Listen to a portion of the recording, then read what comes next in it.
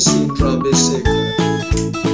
Let's look at role of statistics in research. One way to understand about the role of statistics in research is to look at what we do in research.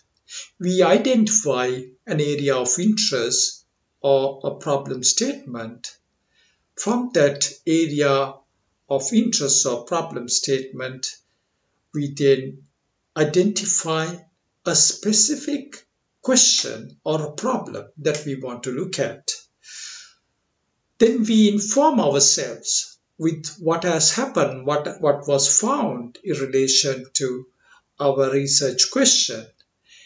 And we grasp the theory, which is the mega mental note in relation to our problem area and research question. And from that, we state a real life statement, a guess about what's going to happen in our findings.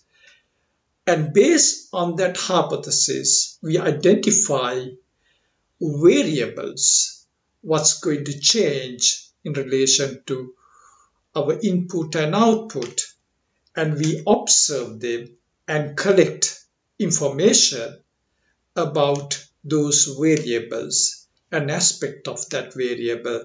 When we collect information or data, we collect them as numbers and use these numbers to test our hypothesis. And based on our findings and testing, we inform the hypothesis and the theory. So the first thing about statistics in research is we use numbers, because numbers make it objective, scientific, and we can test, and later on such testing could be undertaken by others and then improve what we have found or falsify what we have found, as things keep changing in real world, and therefore we can advance our knowledge.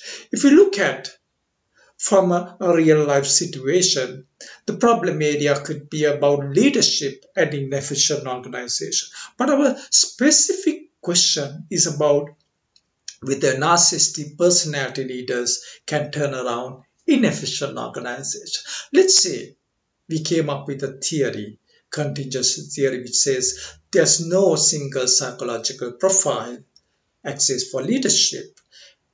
And we state real life statements to test it out in relation to our specific question, which is narcissistic personality leaders and inefficient organization, but real life loss-making organization and profit-making organizations. And based on our real life statement or hypothesis, we now develop variables. Our variables are leader personality and the profitability, and we measure leader personality using a questionnaire. We get the questionnaire scores from the question items, and then we measure profitability using return on equity, and we look at the relationship between these two to test our hypothesis, and accordingly we inform the hypothesis and the theory. We can, when we test, what we did was we did a hypothesis testing. So the second thing about role of research in statistics, role of statistics in research is that we use statistics to test hypotheses. So we use numbers and we test hypotheses using statistics. There are two ways to do this testing. One is to describe our testing and present our findings. The second is to infer or analyze our findings, our testing and findings. When we describe, we can put it in a graph and show, and it's visually appealing, and we can grasp that information, but it doesn't give us to what extent our findings are accurate. For that, we use inferential or analytical statistics or testing, and based on that, we can state to what extent we are confident about our findings. We can express as a probability 0.9, 0.95, or 0.99. As a percentage, we can say 90% probable our findings are correct, 95% probable our findings are correct, or 99% probable our findings are correct. So we use statistics in research. First, a condition is that we must have numbers.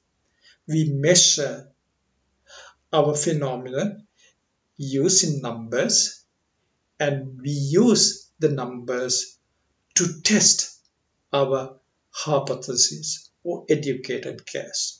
When we test, we can use descriptions to present our findings, or we can analyze our findings, inferential or analytical testing, and state to what extent we are confident about the findings.